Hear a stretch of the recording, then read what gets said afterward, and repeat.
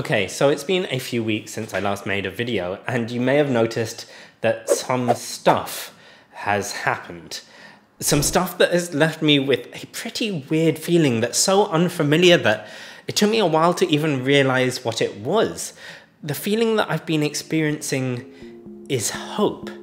Now, I know that people working on climate change have a complex relationship with hope, and it's not my place to tell anyone else how to feel. I know that I personally have flitted between climate change hope and climate change despondency, but I feel more genuine hope today than I think I ever have before for the climate, and I wanted to share with you why. Let's start small and work our way up. Well, to start with, as I've said before, including in my last video, climate change is not a binary choice between climate catastrophe and climate completely fine. Every little bit of warming matters, and so every single action we can take to limit global warming also matters. And when I started working on climate change, we were well on track for avoiding no global warming. I'm not really joking here. We were following the path of the worst case emissions scenarios that climate scientists were using. So, okay, yeah, my expectations were pretty low. But today we are seeing some hints that the curve is starting to bend. Research shows that climate policies have avoided a certain amount of emissions entering the atmosphere, and thanks to future climate policies, we're no longer on track for this worst case scenario. Throw into the mix the decline of fossil fuels and the soar of renewables. So for example, solar is now the cheapest source of energy in history, and you've got a very different picture to what I encountered when I started working on climate change. Back then, it looked like fossil fuel use was just going to keep rising and rising forever, and now it looks inevitable that it won't. Okay, so things are not quite as terrible as they were a few years ago.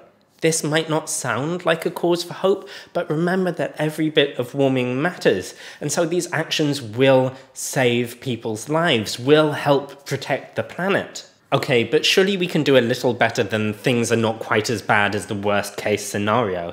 And actually, yeah, I think we can. Let's talk about what I think fairly can be described as the best case scenario.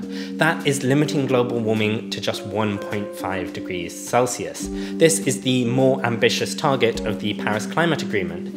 At the time, a lot of climate scientists were debating whether even limiting global warming to 2 degrees Celsius was realistic. So yeah, that's just how ambitious this 1.5 degree target is. But we also know that limiting global warming to 1.5 degrees Celsius would be relatively safe, at least safer than higher levels of warming.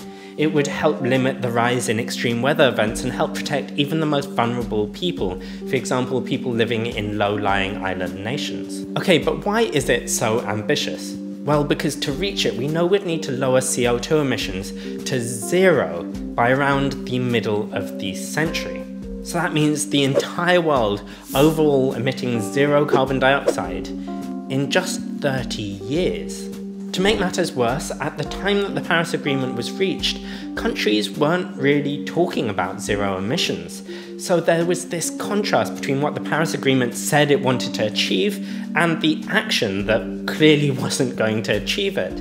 As I said at the time, it felt like watching a school kid who says they want to get an A in their exams, but isn't bothering to do any of the hard work. Duh. But this has started to change. Countries have started to put forward their plans for net zero emissions, and plans which are roughly in line with this low warming scenario. And I'm not talking about just any groups of countries, it's things like the European Union and even China.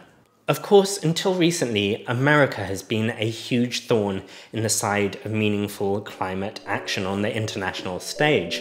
Trump has been pushing America in the wrong direction, including by pulling them out of the Paris Climate Agreement. But there was recently an election in America, and America's new president-elect, Joe Biden, has said explicitly that he wants to rejoin the Paris Climate Agreement. Once America does rejoin, that will mean every country on Earth is a signatory for the Paris Climate Agreement for the first time since a couple of months earlier when America finally left. What you might not have heard though is that Joe Biden wants to set America on a path for net zero emissions, a path that would be roughly consistent with this 1.5 degrees Celsius temperature target. So we're looking at a world where the world's three biggest emitters, that's China, the US and the European Union, are all aiming for zero emissions. And this is why I genuinely feel some hope right now. For the longest time, the best I've been able to say is that things could be worse. But now, for the first time, I feel like things are actually not bad, maybe. Now, the last thing I want is for anyone to watch this video and feel complacent. We still have a long way to go. Not least because it's much easier to say you want net zero emissions than to actually put in place the policies that would achieve it.